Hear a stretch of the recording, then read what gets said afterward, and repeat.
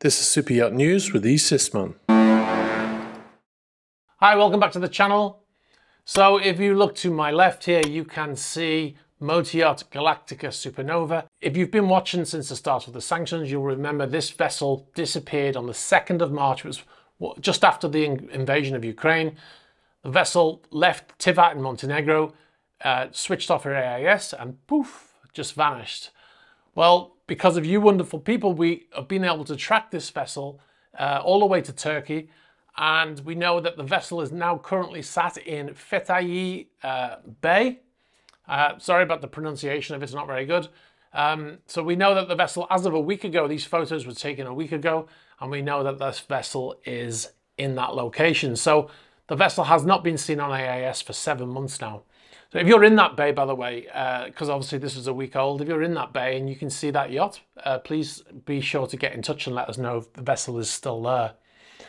All right, so we'll move on to the next thing now. MegaYacht Elenora E, the replica 1900 sailing yacht, she was unfortunately hit by that search and rescue vessel months ago now. It's like 4 months ago now in Tarragona Marina, and big hole in the side and the vessel sank. You all know the story now, I think.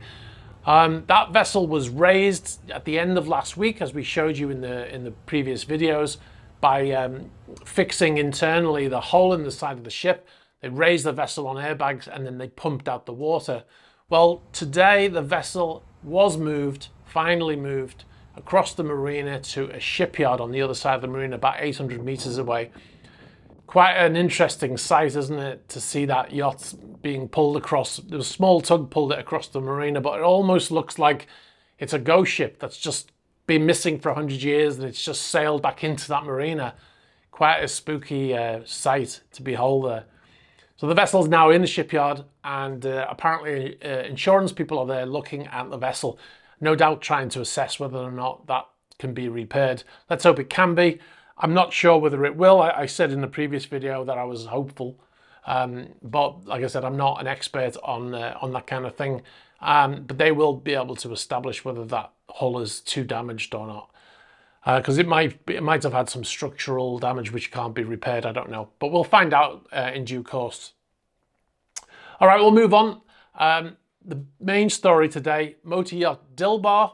As you'll remember, we tracked this massive yacht from Hamburg to Bremen, and the vessel sat outside Bremen's facility over the weekend, well, up until yesterday. Since then, the yacht has been loaded onto a floating dry dock, and then it was towed to Brno. Now, in the previous video, we said it was going to go somewhere else first, but looks like they just took it straight to Brno, which is closer than the other location they were planning to go to. Apparently, Lursen has a long-term storage facility here. But the yacht, as you can see here, the yacht, this footage, by the way, was taken by one of our subscribers who wants to remain anonymous. Subscribers sent that footage in to us, and you can see that the yacht is being transported by tugs on that floating dry dock, which makes it much easier for them to move around, I suppose. What's interesting about it being in this floating dry dock is it means that they can continue to work on the vessel, right? Now, I say continue to work because when the owner of the vessel was sanctioned, all work on that vessel stopped, all the workers had to down tools, the crew were dismissed, the management companies dismissed them as a customer because they couldn't work for them under the sanctions, and Lursen had to hire a crew of 5 people to look after the vessel, living locally in Hamburg and then coming in daily. And like I said, all work was supposed to have stopped. Now, about a month, 6 weeks ago, we saw the tarpaulin start to come off the yacht. And we contacted Lursen. We said, what's going on with the yacht? I thought you weren't allowed to work on it. And their reply was, effectively, we are working on it to make it safe. Now, that is a vague statement in itself, but what making it safe, we're not quite sure what that means. Now, at the time of the sanctions, the yacht had... the propellers had been removed and the shafts had been removed, and there was an open hole in the bottom of the ship where those shafts had been taken out, right? So you couldn't float that vessel. And the story that we heard is that they were going to plug those holes, make it watertight, so the vessel could be put back in the water and towed to Bremen.